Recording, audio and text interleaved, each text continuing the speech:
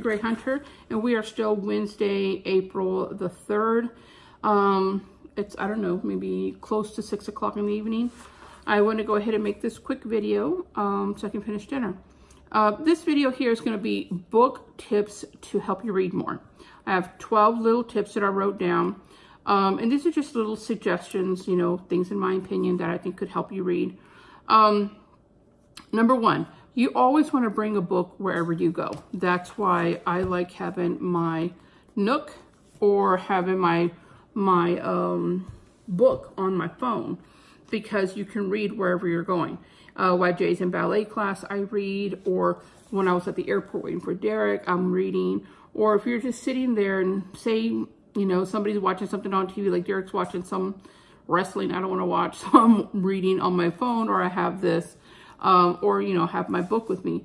But if you have your book in your purse or backpack or electronic reader, you know, you can find time to read in between, you know, doctor's offices, if you're waiting for children to be picked up from school, or you're going from class to class, whatever it is. But if you have a book, you would definitely read it versus get on your phone and looking through Facebook and Instagram and, you know, so on and so on. All right.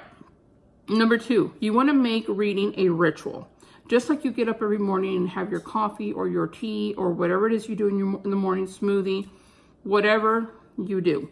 Make it a ritual. If you get up and you exercise on your treadmill or you go for a walk, then I would suggest getting your audiobook and plug in your earphones and listen to your audiobook as you're walking or doing exercise.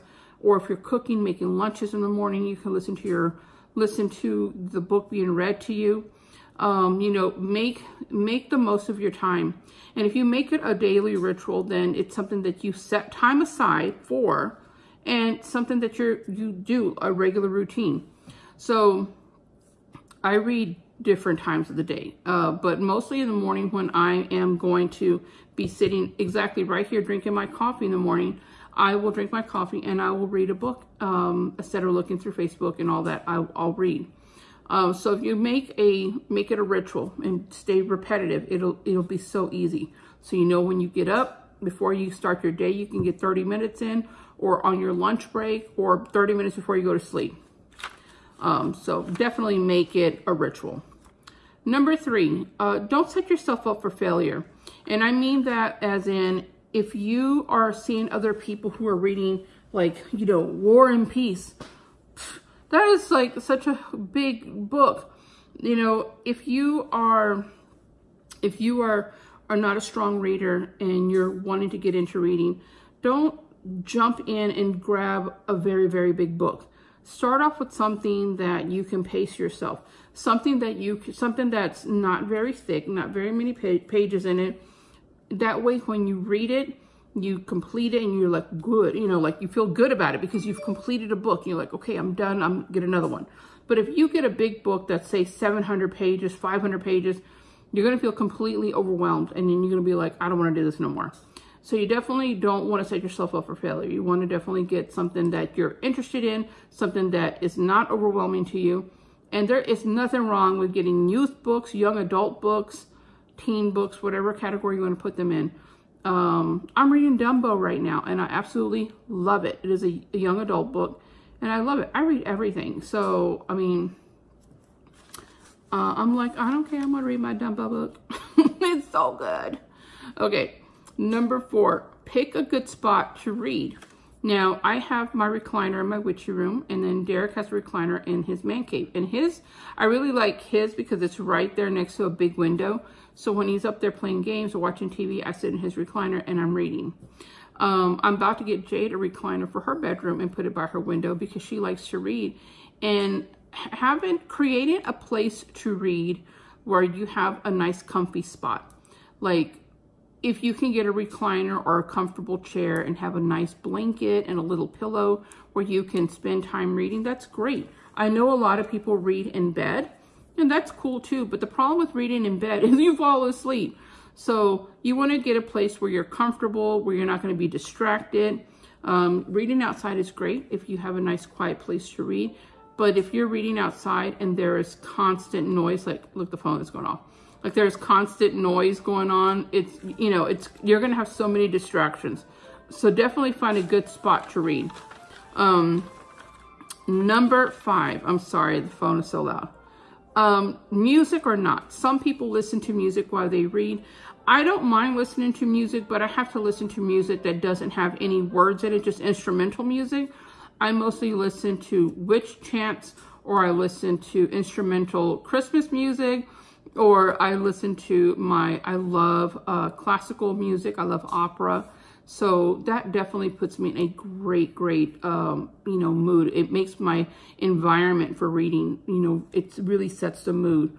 You know, if you don't want to listen to music, maybe light a candle. I don't know, but set the mood up. If you're going to set time aside to read, you want it to be something that's very special for you. You know, just like when you sit down and watch a movie, you get a blanket, you get some popcorn, you're kind of setting the mood for the movie. Same thing with your book. You're setting the mood for your reading time. And if you make it ritual, like a daily ritual for yourself, you know, or, you know, every other day, it's something you look forward to, and it's something that, you know, your loved ones will be like, okay, you know, she's reading right now, let me leave her alone. You know, like, do something for yourself and create that atmosphere. So, like I said, music or not. Number 6, book clubs. It's really cool to join book clubs because you can read a particular book with other members. And there's so many book clubs online. There's book clubs on Facebook.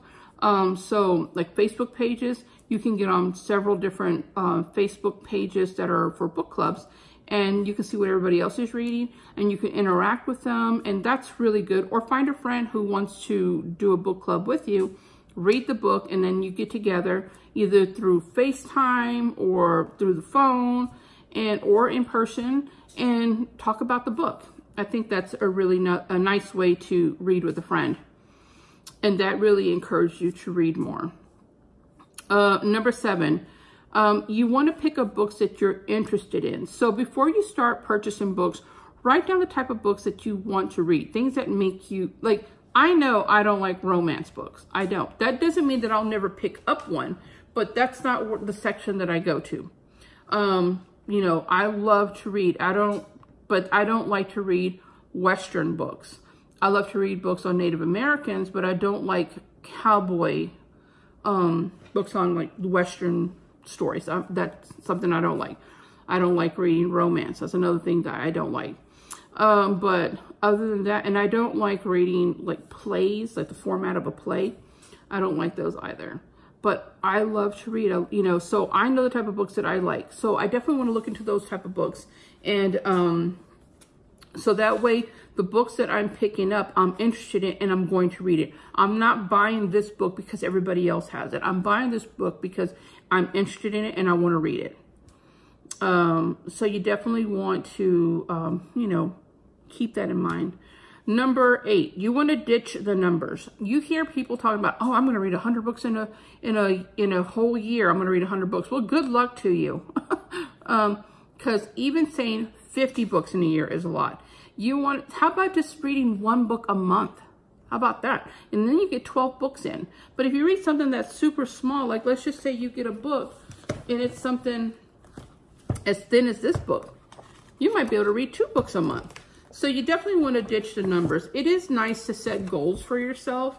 Now, goals are great if you are a very active reader and you've worked yourself up to this. But if you're just starting, you definitely want to ditch the numbers. If you just say, I just want to finish this book. If you just set that for yourself, set that goal. But do not set goals for yourself that are not realistic in the beginning.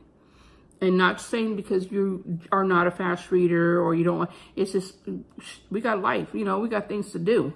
Work, kids, cook, clean, you know, like, so definitely ditch the numbers. Number 9, you want to make a book pile. I have a book pile of books that I want to read this year. So again, that does kind of clash with ditch the numbers. Now, I'm not saying I'm going to read these 50 books. And these are the books that I would like to read this year. Oh my God, if that phone doesn't stop ringing. So I will make a book pile and say, these are the books that I would like to read, you know, this year. And if I don't get to them, that's okay. Because I have like 3 books from last year I didn't read that went onto this pile. So they're on the top of the pile. And so that way I know when I finish my book, I have a pile here that books that I want to read like ASAP. Okay. So that's something you can do if you want. I mean, that really does, it encourages me to hurry up and finish reading my books because I have this other one I want to start. So like right now I'm trying to finish Dumbo because I have 5 other books that I got. So definitely want to get rid of that and, you know, read something else. Number 10, audiobooks. We've talked about audiobooks already. Having audiobooks are amazing. Definitely is something that you should look into because again, while you're driving to and from work or walking, exercising, cooking, whatever it is that you're doing, folding clothes, or just laying in bed, you know, if you want to listen to your book instead of reading, you definitely can listen to audiobooks and have someone read to you. Like, how nice is that? Somebody read to me. I love audiobooks. Number 11, reward yourself. So when you finish reading your book, say, oh, I finished reading my book. I'm going to go reward myself. That could be several different things. It could be subscribing to one of your the book box descriptions that I was talking to you about.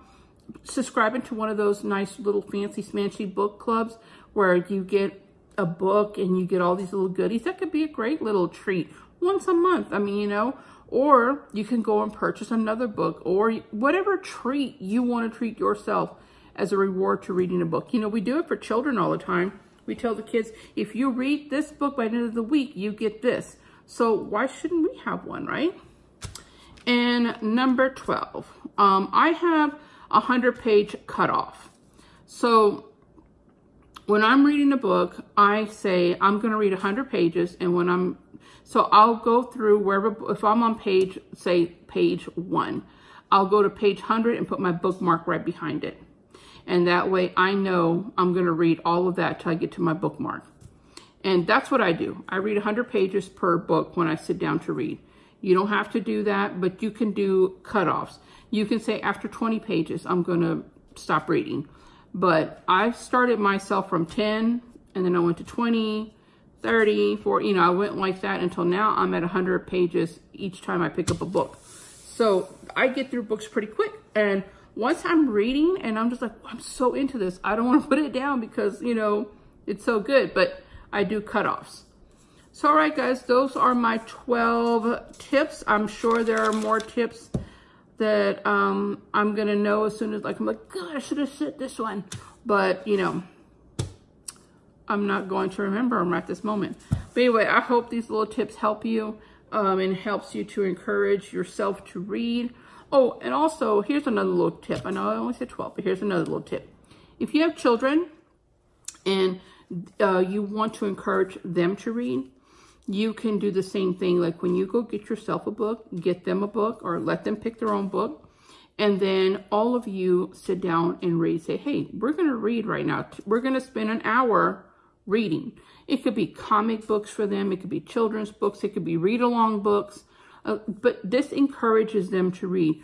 And it could be the same thing. They can put some nice comfy pillows and blankets down or find a nice spot outside. Find a nice place. Create a really nice place for you guys to do family reading time and set a timer. And y'all are going to read for, let's just say, 30 minutes or an hour, however long you want to do. 10 minutes if even that's all you want to do.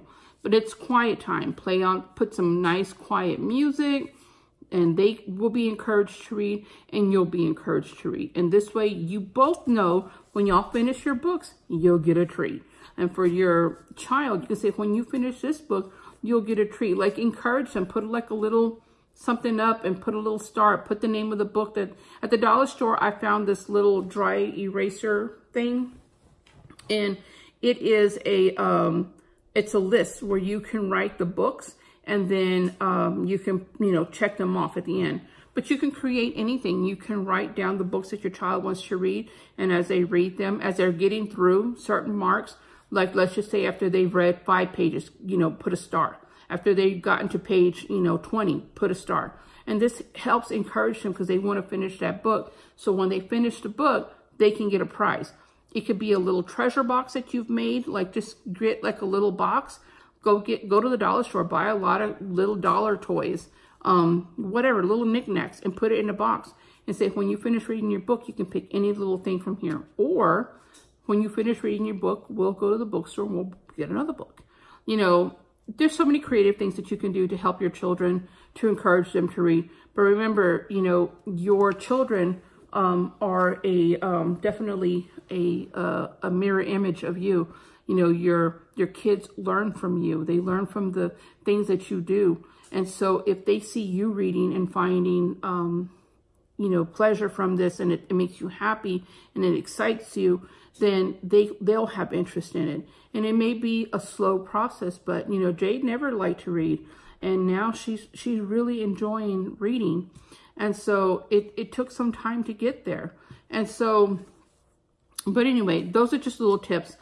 I hope this helped. And as always, I love you all and blessed be.